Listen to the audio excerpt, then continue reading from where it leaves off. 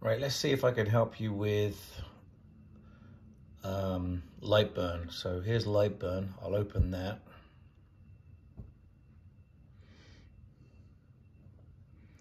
That's Lightburn. You can just press import. I tend to just kind of minimize it a little bit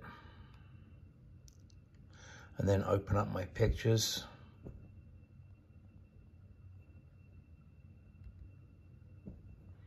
I have a folder there where I put stuff, and I actually not sure if I've imported the picture that I want to use yet, but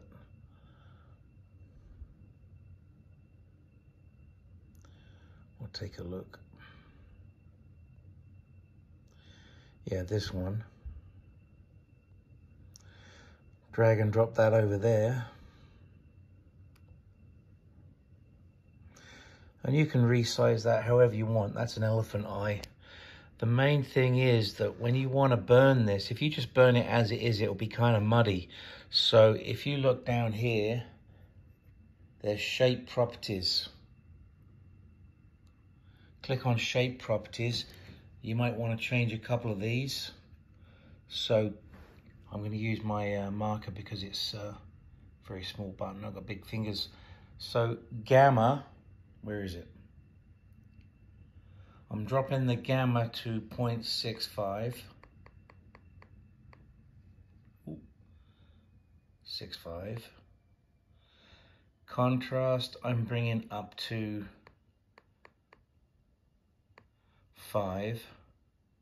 Brightness,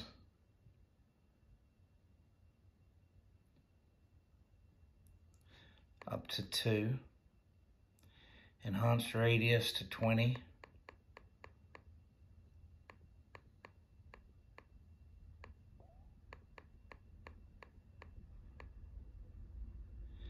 And enhanced amount to 200. Now, if you look at the picture, it looks a lot more vivid. And I should have actually put 2 pictures in and just changed one. So let's just bring up the original one again, just to show you what it looks like originally in comparison.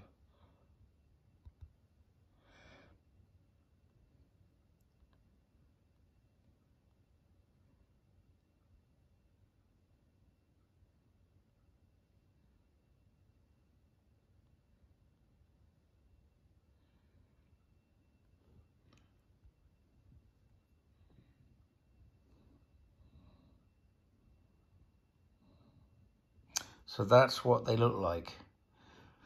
This one, if you burn it like that, would be really kind of muddy. This will be much more vivid on the wood when you burn it. And that's all done on Lightburn. Hope that helps.